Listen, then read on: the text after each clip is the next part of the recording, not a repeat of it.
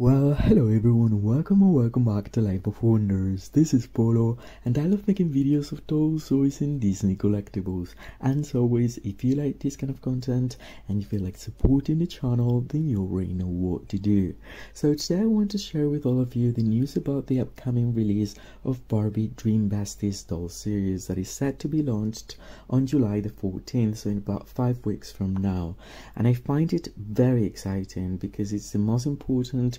release in playtime terms since Barbie Extra. Now, having such a crazy time with a full-time job and extra hours plus many hours I have to dedicate to my studies and research, but I needed to make some time for this, and in fact I promise that during the summer season I'll do my best to keep up to date with doll news as much as I can. So I hope you can all appreciate this given the very limited time I unfortunately have, and if I had more time, oh boy, you'll get tired of me, I can guarantee that. And I'm doing this in 2 languages, which is also taking like literally double the time. So, and most of the times I'm doing this in the middle of the night. Today it isn't quite the middle of the night, and that's probably why I'm a little bit more awake.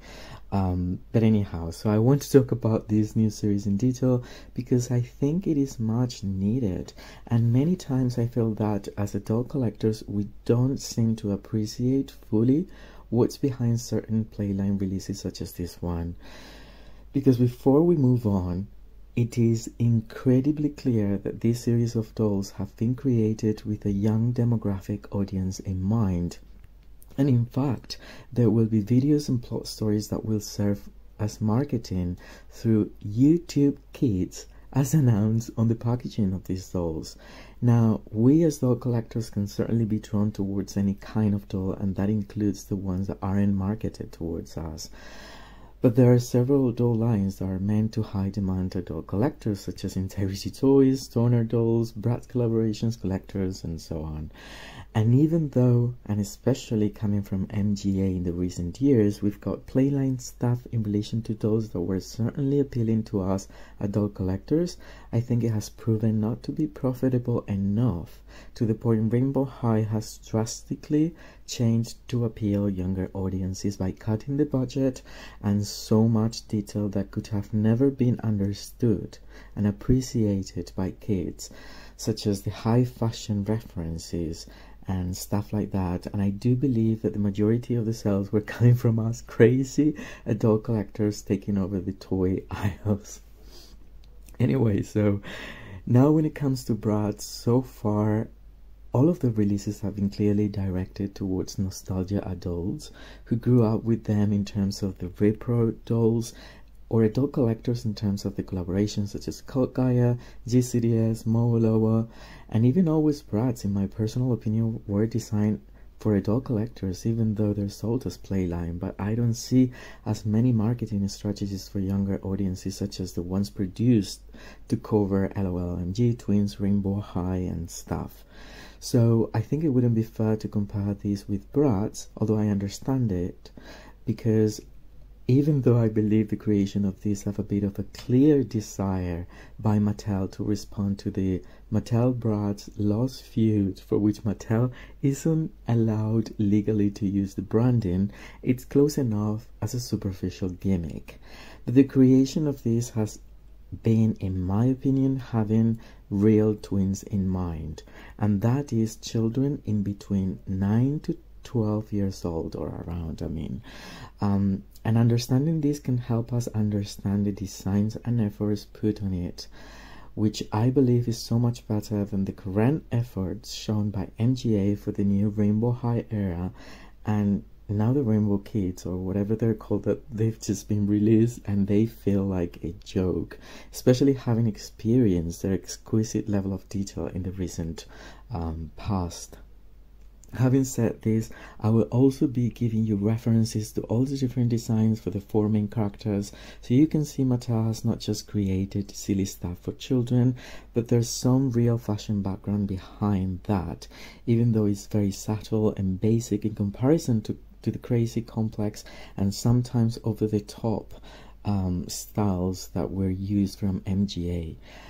But I think they're good and relatable to once again a 9 to 12-year-old child. So the true competitor for this series, in my opinion, would be the LOL twins, which is supposed to target the very same demographic, but realistically, I don't think children can relate to these robotic designs that resonate more with full grown-ups than preteen audiences. I mean, I like them very much, I must say, but as a child, I would have felt them so unrelatable. And this series is supposed to feel accessible to this demographic and the way pre-teenagers think about the upcoming teen years. And it is more than obvious looking at the bios and background stories, which represent very early big ideas for children to see themselves in the future, such as basically all of them having their own company based on their personality. They don't even think about being part of an existing fashion school, makeup industry, video game designer monsters, but to create their own idealized dream, similar to a child that loves theme parks and picture themselves creating their own theme park as an adult. It isn't impossible, but naive to say the least. And this isn't bad, it is just an indication of the age frame we're dealing with. But of course, as adults, we can love signature pieces as well as my first Barbie, Barbie Extra, or anything in between. Although, as an adult myself, I would be more critical towards the so-called collector releases than these playline releases, because as much as it could be painful to admit, the creative team isn't thinking 100% about us or what we like and appreciate as adults when creating them, even though there are bits and pieces that touch us very cleverly somehow, and I will cover those too. So, I mean, I do love dolls, toys, and Disney collectibles, and I always say this at the beginning of my videos, so I live my passion for these, understanding that I do love the sphere of toys, which isn't really made for my demographic, though I believe we all have an inner child,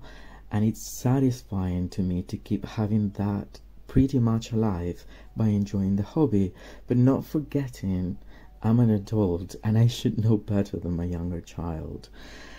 So now, having all this perfectly clear, let's get into it. We're presented with 4 dolls that are based on a younger version, I believe, of the 4 main characters part of the current Barbie cinematic sphere,